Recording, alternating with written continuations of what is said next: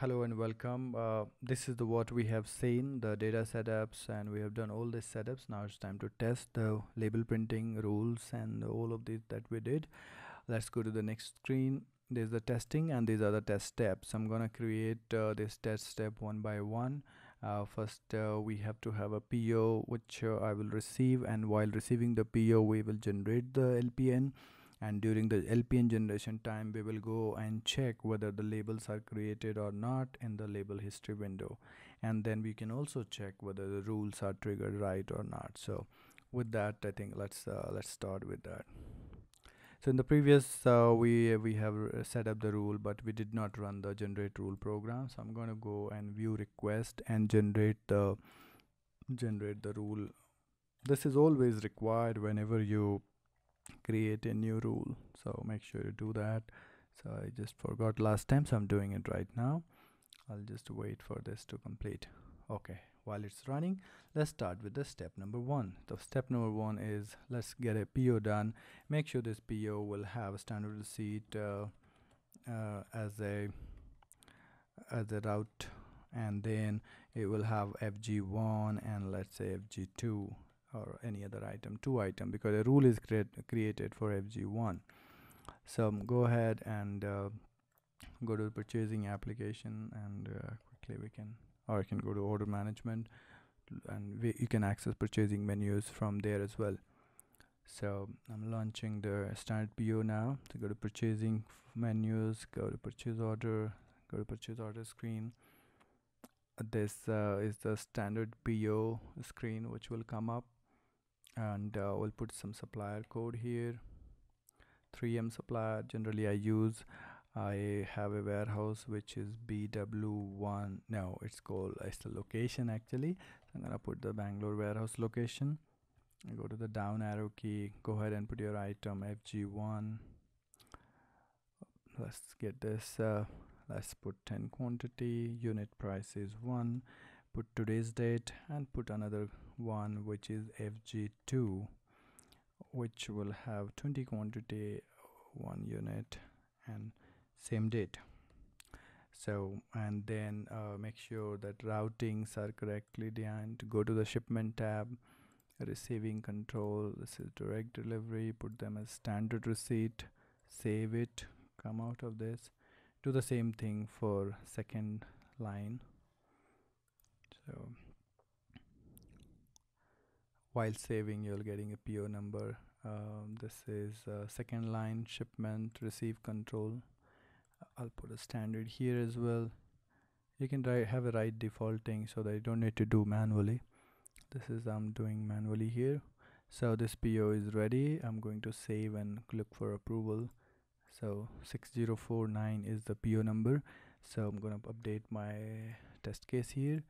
So I'm gonna make sure these are small, and then 6049. All right, so I hope this PO is approved. Excuse me. So it's just taking some time, and I can now launch. Go to this is my telnet application, this MSCA. I logged in as an operations welcome.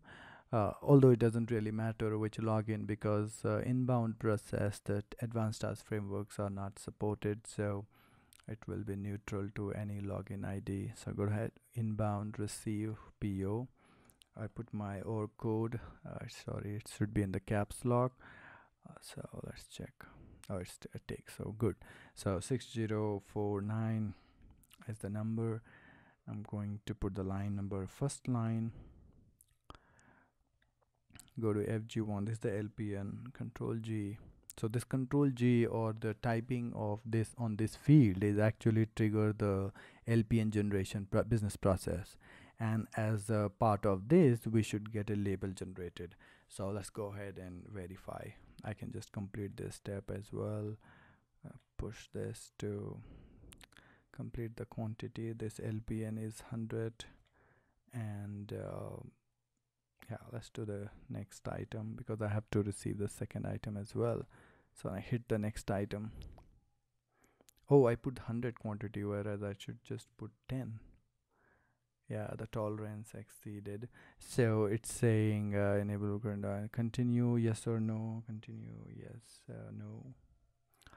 Go to one more time, 6049, line number 1.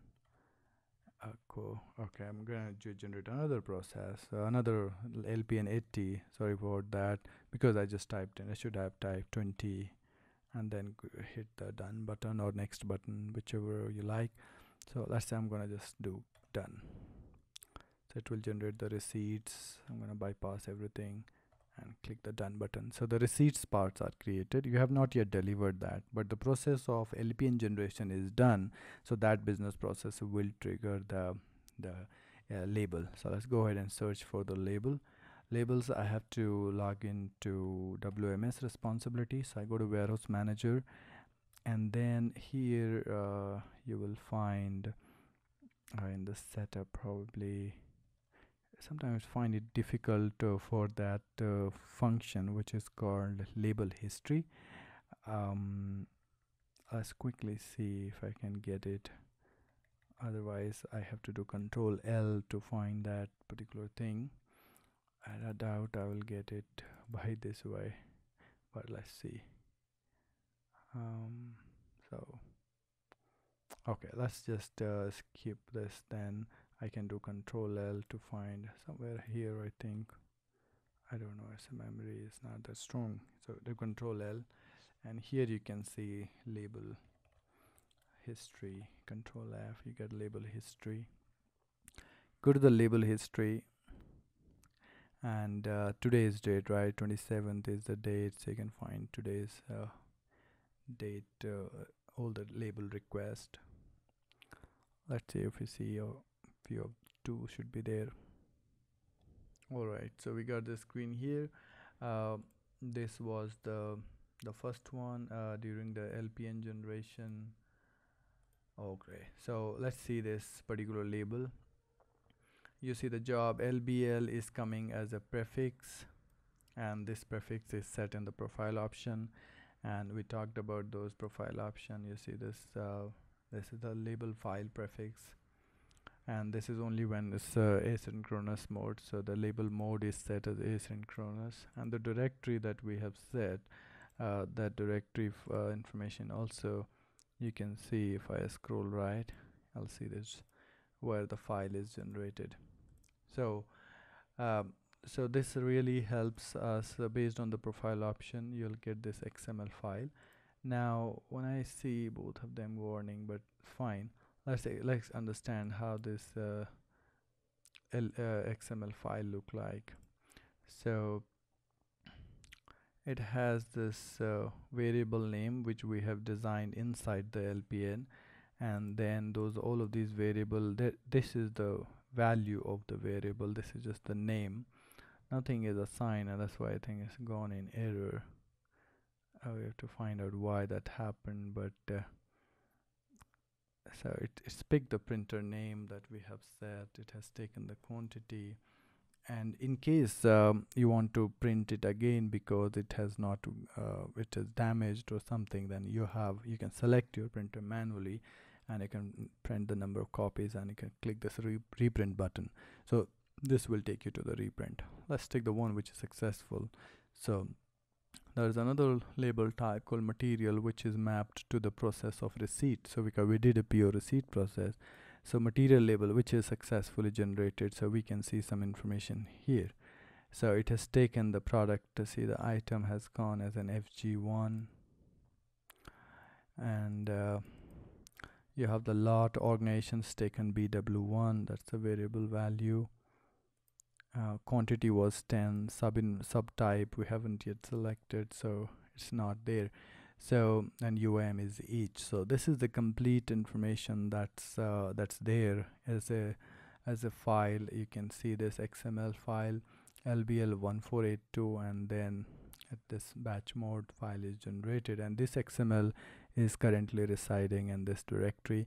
So we have to have a next program. If you're asynchronous linking between Oracle apps and the printer, then we have to have an FTP or kind of shell script which will move this file from this particular directory to a printing directory, and that directory being watched by the hardware, which is nothing but a printer.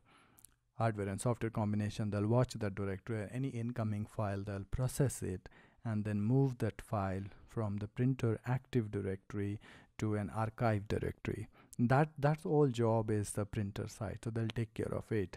So we just need to know where we have to push this file from this location, and of course we have to set the read and write access so that we can write that particular move this file in a specific folder of which is recognized by printer. So those are the technicalities that are involved, and most of them it will have the technical involvement as well. In this case it's generated, yeah. So LPN80A is, you can see a lot of these additional information you can capture from this screen.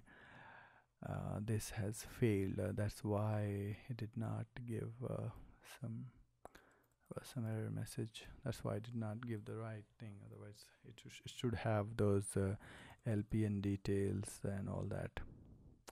So fine, I think from demo perspective this is okay. This is the one successful one, and you can also further analyze the rule based format selection if you like, if you have multiple formats, so then system will work as per that.